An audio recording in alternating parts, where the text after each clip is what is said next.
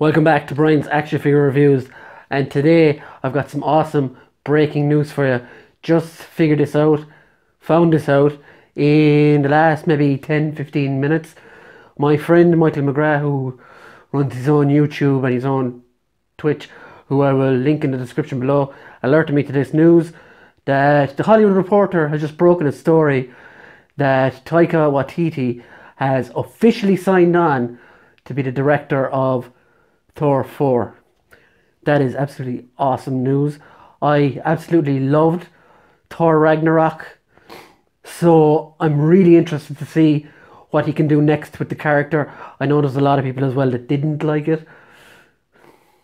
So what this also Chris Hemsworth has signed on as well.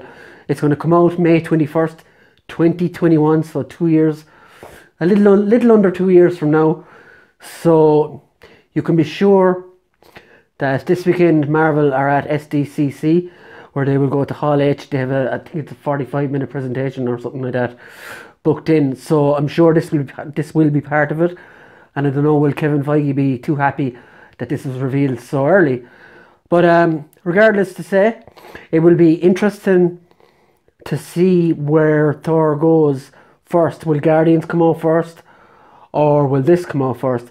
And is it even going to be about Chris Hemsworth's Thor? It could be about Valkyrie, who we saw running New Asgard below on Earth.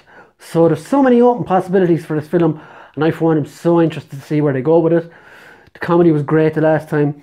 It was a little bit over the top at times, but in saying that, it was one of my favourite MCU movies. Thanks for joining me. I just said I'd hop on quick and give you this news. So let me know down in the comments what you think. Don't forget to subscribe, don't forget to like, and don't forget to check out all my other videos, which you can find in the playlist below. Thank you very much, and goodbye.